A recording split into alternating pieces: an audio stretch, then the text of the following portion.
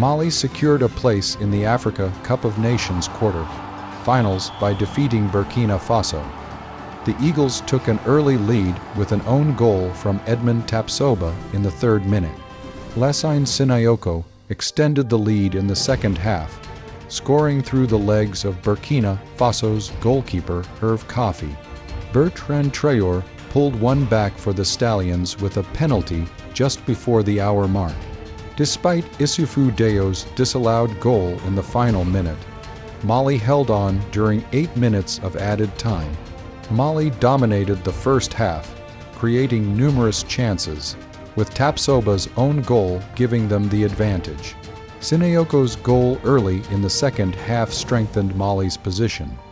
Burkina Faso, rated as potential outsiders, struggled to match their performance from the previous tournament. Mali, ranked 51st globally, reached the quarter-finals for the first time since 2013.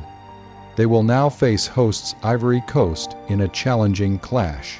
Both teams had rested players in their final group matches, making several changes for the West African Derby.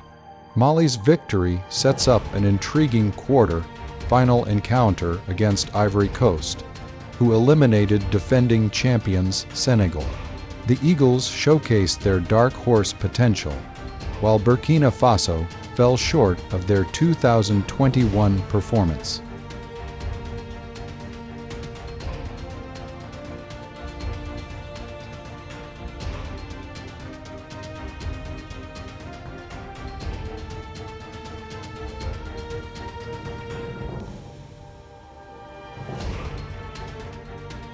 Don't miss the exciting highlights of the Africa Cup of Nations.